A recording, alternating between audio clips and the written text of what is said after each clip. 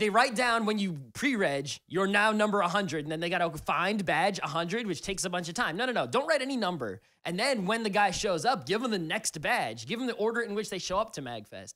Now, they do one thing that is kind of nice. I don't know how I feel about it, right? Which is if you decide to pay more money, you can get a better badge, right? Those are real nice badges. They're really nice. You can get these big acrylic badges, and they also had these plastic ones. I saw one guy with a wood one. I don't know if he made it or if that I don't know, but I think you pay more money, you get a better badge. But the better badge, what was different about it was it doesn't get you anything except the better badge. It's like, look, I paid a bunch of money to support Magfest. Now, we're both way against like Comic-Con style. We're like, if you pay Comic-Con, more, you skip the line. It's like pay more. You get to see Stan Lee no matter what, and you get a bunch of merch, and you get a t-shirt, and you get all this stuff.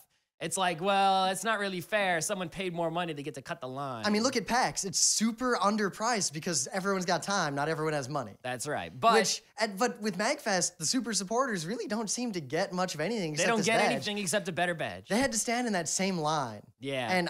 But that is, the thing is, the reason it's relevant is because that's how they look you up to see if you're a super supporter or regular supporter, and those people actually have their names are already written on the badges, pre-engraved, right? But I think what they could do is have them check in like guests. Exactly, right? Or if you mailed them the badge.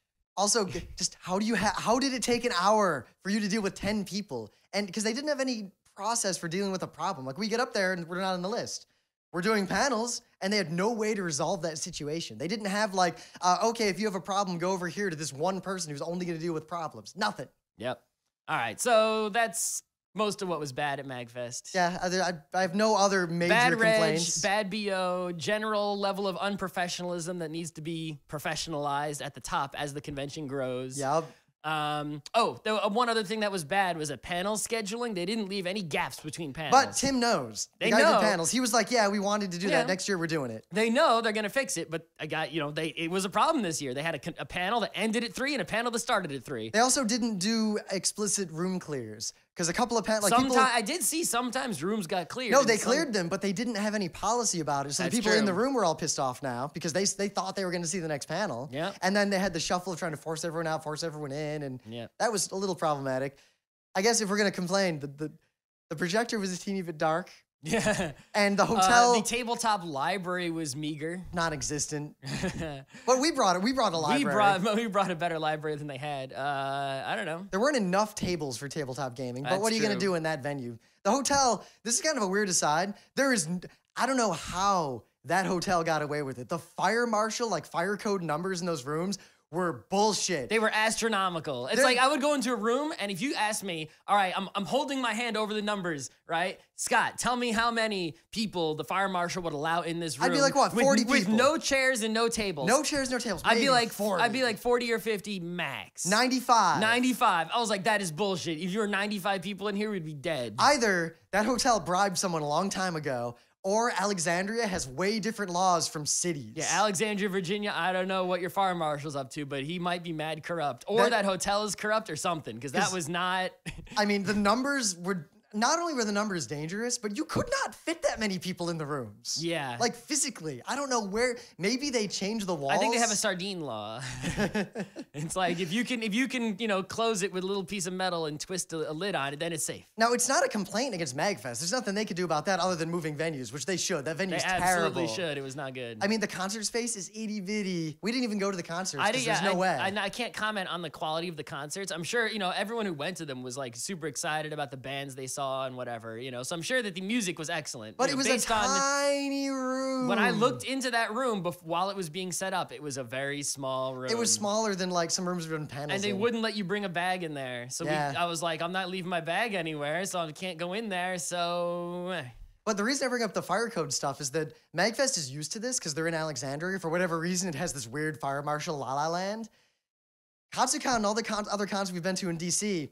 They don't have that luxury of just ignoring fire safety. Apparently, I heard the story. The fire marshal was there on Thursday or Friday, and Thursday. It was weird that we never saw him, though. I mean, Connecticut even. I see the fire marshal every day, like poking his head in every single room and counting numbers. Yeah, so. New York City, same way. Katsucon, Virginia.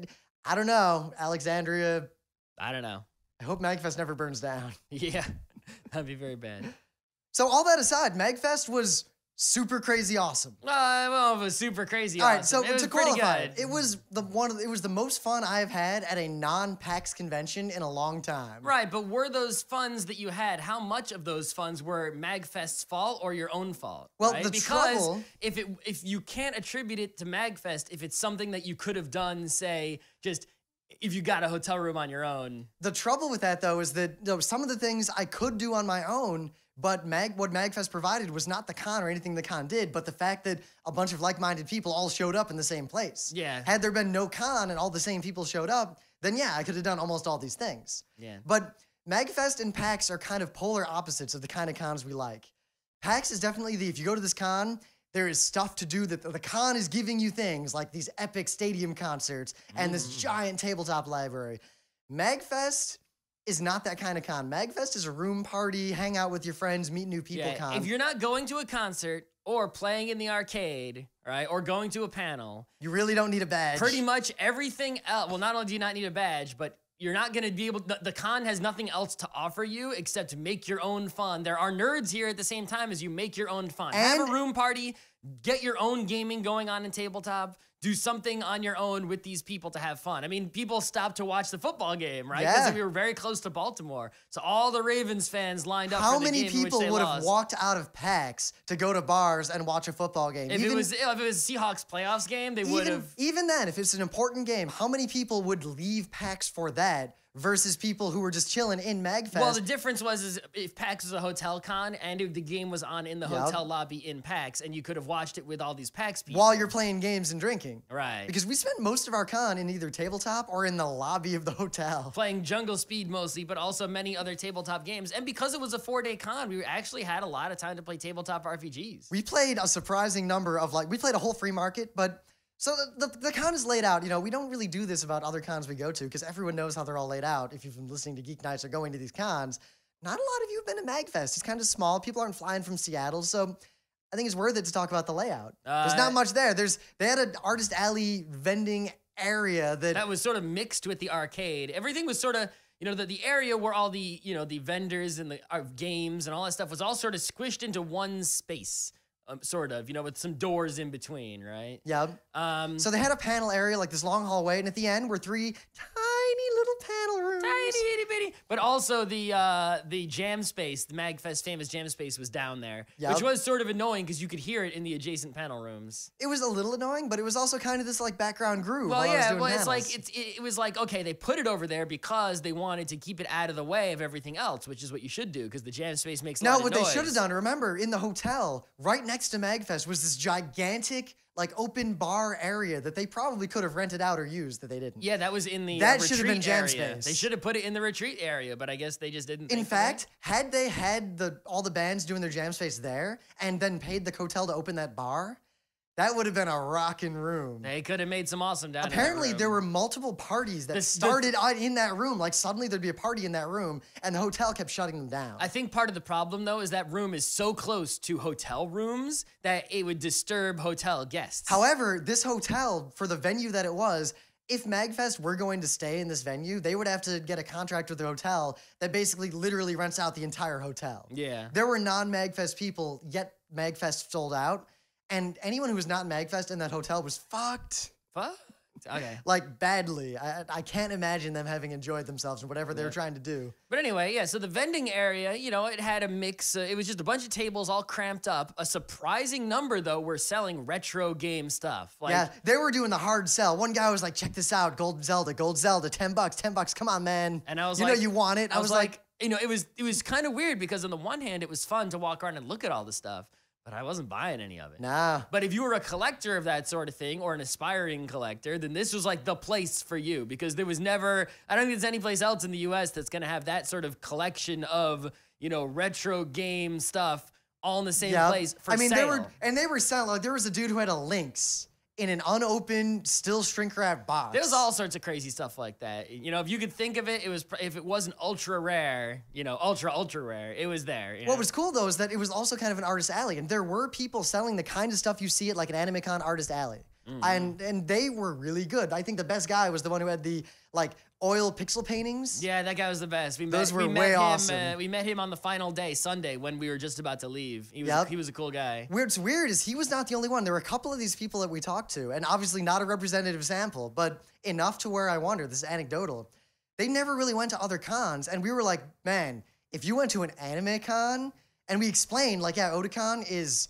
an order of magnitude bigger than this. Yeah. The Artist Alley is bigger than all of Magfest. And Multiple orders of magnitude And bigger. your stuff is better than most of what we've seen there. You could make money. You could make money, yes. And he's like, tell me more about these anime cons. Yeah, I don't know how much money you would make at the Magfest, but whatever. Yeah, but there was stuff there. I didn't buy anything, but I walked around. Either. There was a trouble that the alleys, like the alley itself, it was like this narrow. You basically couldn't walk through it. But you could walk through it very slowly. But it was never extremely crowded. You know, it was never like it wasn't like a Otakon dealer's room where people are packed in because they really want some shit, right?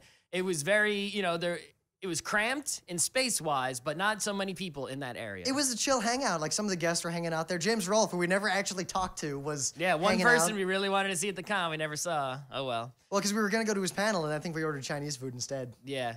That happened a lot, ordering food. But actually, food delivery worked really well, unlike Kineticon. We got some slightly average, okay Chinese food one night. We got some okay pizza one night. Yeah, it was good. It was okay.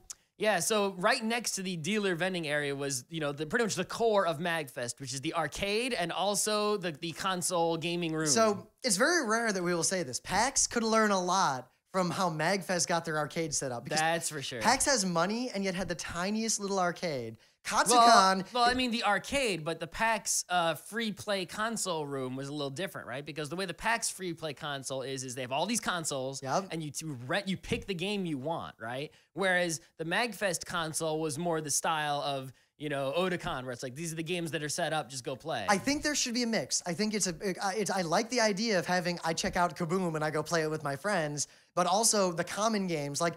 A bunch of people are going to want to play GameCube Smash Brothers. Have a whole area dedicated to that in the corner. Yep, and just have a whole bunch of chairs lined up with the right controllers, and people just loser walks, keep going. It was more that I don't think the logistics of the game room were better than PAX's game rooms or Otakon's game rooms or anything. Nope, not at all. The culture was better. Yeah, I mean there were certain items that were missing, like there was no Rampart machine, which is personal. How for us. much can we complain about that? Katsucon's the only con that's ever gotten us a Rampart machine. But in terms by of request, nonetheless, we were like, "You guys get a Rampart machine," and they got it. Yeah, but in terms of total quality of the whole collection of games there were to play in the arcade and the console, it was like A+, right? They had more arcade machines than Katsucon has ever had, and Katsucon had way more than PAX ever had. Of much better selection. Got right? Plus? Yeah, Got Plus. They had. I didn't even know there was a Galaga 3. They had a crane that you could play. Yeah, they just had a crane game full of stuff. Now they bricked up the end. They're like, all right, you can't actually get the toys, but you can play this crane game for free, and it was way fun. They had some pinballs, but they kept breaking. But they still had pinballs, and they kept fixing them. They kept fixing them as much as they could. They had